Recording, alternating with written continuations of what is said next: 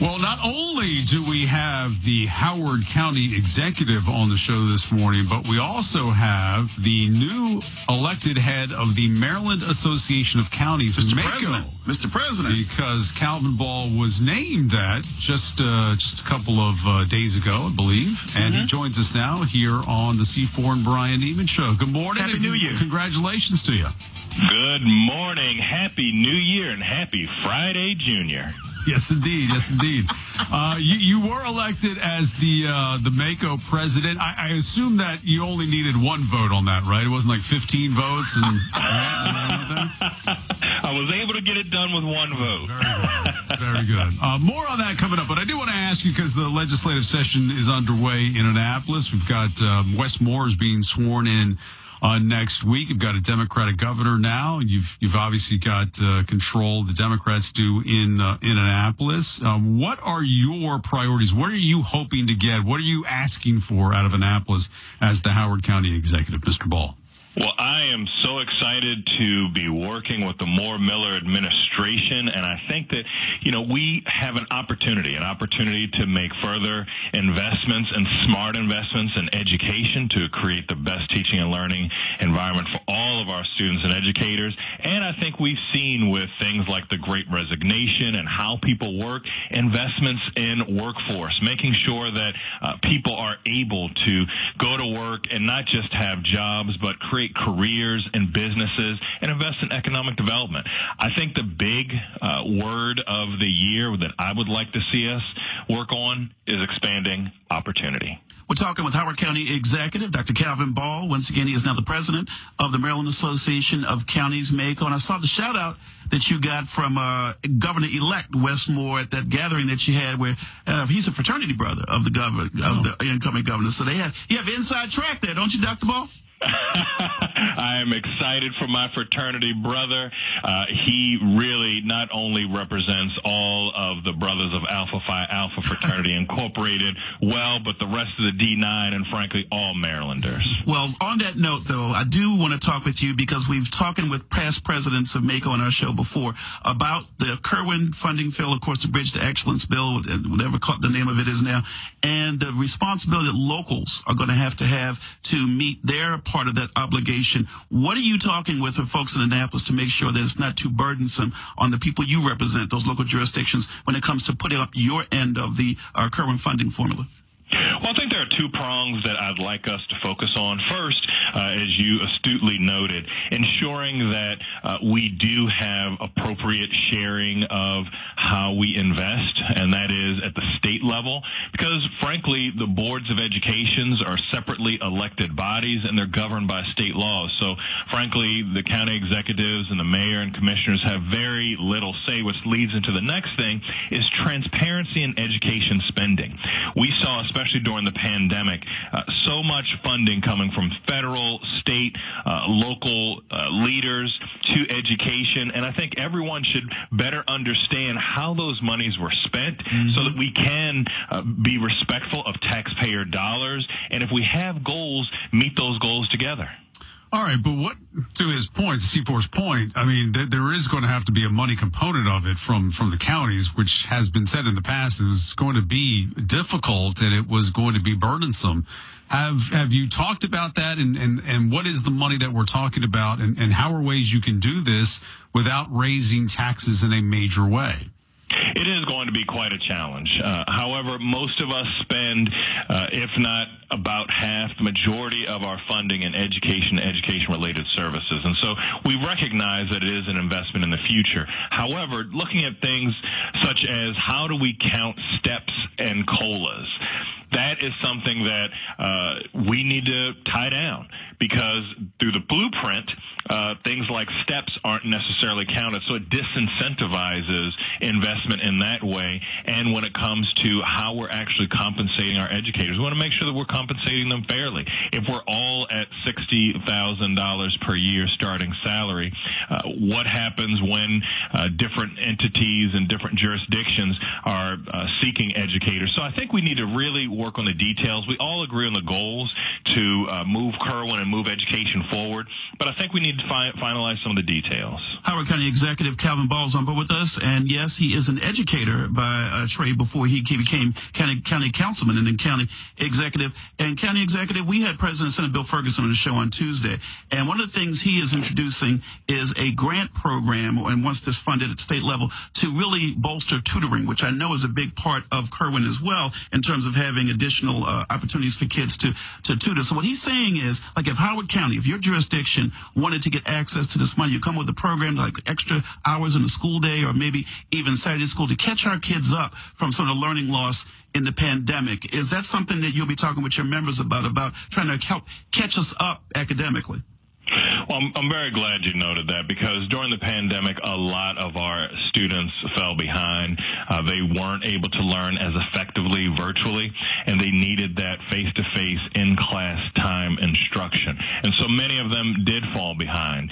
And I think tutoring is not only going to help many of those students throughout, of course, Howard County, the state of Maryland, but the nation catch up, but it also helps empower some of our students who are ahead to help their fellow students. And I think it might even done well, put a couple dollars in their pocket and help them understand the component of service and helping everyone, because, you know, a rising tide lifts all boats. So I am very supportive of that notion of tutoring. I just wondered if you could drill down a little bit more on your initial answer to my first question when you said you wanted more opportunity. What do you mean by that? What opportunity are you specifically looking or thinking about? Well, I think when we're looking at small, minority, women-owned businesses, breaking down some of the barriers so that people aren't just working 2 and 3 jobs, but creating careers. When we're looking at improving and expanding the workforce on some of these areas that we need more workers, like healthcare, like cybersecurity, making sure that we break down those barriers to education and certification. I think just expanding all of the ways, whether it's via transportation so that people can get to and from where they want to go, making sure that we address that last mile and broadband so that there is digital equity. All of the ways that people can expand to become their very best selves, but somehow feel those barriers and feel like they are left behind. Breaking those barriers and making sure that they can expand that opportunity. Howard County Executive Calvin Ball is on board with us, and your first vice president is Baltimore County Executive Johnny Olszewski. And from the county executive level, since you all are 2 top officers in MACO, we know that Governor-elect Wes Moore talked about 11 of Maryland's 24 jurisdictions saw a rise in crime, violent crime, over the last couple of years. Where is criminal justice not in your agenda in terms of looking to get help from the state to help not just Baltimore City, but some of these other places where they've seen a rise in crime? Well, MACO has a board of directors that's made up of about 16 county elected officials. And as you noted, County Executive Olszewski is my first vice president. I have a second vice president from Queen Anne's, secretary from Frederick, treasurer from Dorchester, and immediate past president is from Baltimore City. And I think we know that not only do our neighborhoods have to be safe, but people have to feel safe. And if they don't feel safe, all the other issues fall by the wayside. And so we need to ensure that we're investing in our public safety officials. It's challenging to hire police officers these days.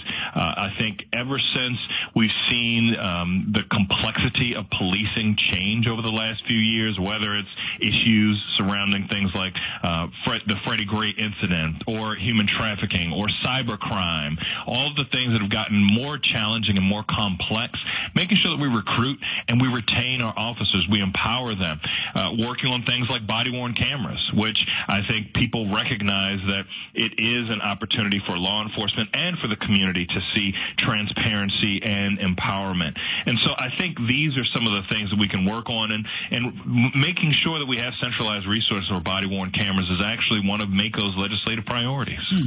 You know, you talked about the education component of it in the Board of Education. There is a controversial bill that has been proposed by 2 Howard County delegates, I believe. It was Clarence Lamb. Is he a senator? Senator Lamb. I'm sorry, Senator Lamb. That would basically allow the school board, the elected school board officials, to be done by senatorial districts, and essentially would allow you, the county executive, or any county executive, not just you, any county executive, to determine a couple of members who sit on the board. Do you think that's the right way to go, or should school board members be directly elected by the people? I definitely understand some of the thinking behind that legislation, ensuring that we do have geographic diversity, that we have diversity at every level, because oftentimes what we see in some of the school boards is a lot of folks who either come from the same neighborhoods or from the same school of thought. And so I understand the thinking. I think that there needs to be an expanded community conversation, because we want to empower the voters. We want to make sure that the voters' voices are heard, and that when we have, as we talked about just a little bit earlier, so many resources. I mean, here in Howard County, our school system has $1 billion that they get. Federal resources, state resources. It is such a large enterprise. We want to have good people who are thoughtful and who exercise fiduciary responsibility. You don't trust the people to pick those right people then? I mean, why not then just put up a map of, say, have districts like you have in the House of Delegates or in the state Senate, have districts for the board members, but still be elected by the people? Why would you, or any executive, I'm not just putting it on you, why should any executive get to determine who sits on the board? Isn't that what the people want? Isn't this the way that it's been going across the country? Well, I think that's probably the direction in which you'll see that legislation go. I know that there's been a lot of conversation and some concerns about that direction, and I'm very confident that our delegation is listening to the people and going to come up with solutions that balance all of the issues and concerns. Finally, County Executive Calvin Ball, also the Maryland Association of Counties' new president of this organization, representing all 24 of Maryland's local jurisdictions. I would ask, and we talked to President about this, that your entity make youth violence and juvenile justice a real center point of discussion. We are seeing a tremendous rise in juvenile crime, not just here in the city, but across many jurisdictions. And I really believe we're in a crisis moment, County Executive, where our kids under the age of 18 are doing horrific things. And some of it's COVID, you know, what happened there, but other things, we need to address issues with juveniles. I agree with you 100%. And frankly, that's a lot of the issues that we talked about when it comes to education, when it comes to creating jobs, when it comes to opportunity. All of those things reignite the flames of hope in our young people. And I think when they're hopeful for their future, when they recognize that the decisions that they make will either positively or adversely impact that future, then they'll make better decisions. And then there are the physical and mental health challenges that we see. So when we make sure that they have a couple dollars in their pocket, when we make sure that they're on the educational right track, when we make sure that they can become their very best selves, and when we help them address some of the mental and physical health challenges, I think we're going to see a decrease in that juvenile crime, and we're going to see safer streets. Last question for me. Any chance of a tax cut for the residents of Howard County? Well, we are definitely going to ensure that we look at all of the different options and invest the resources appropriately, whether that's tax cuts or managing whatever resources that we have effectively, as we always have. Yeah, I got it. Okay, thank you, County Executive.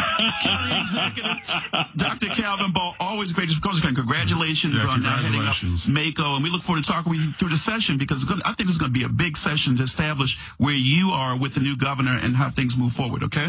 I appreciate it, guys. Have a great one. I appreciate it. He's always the happy warrior.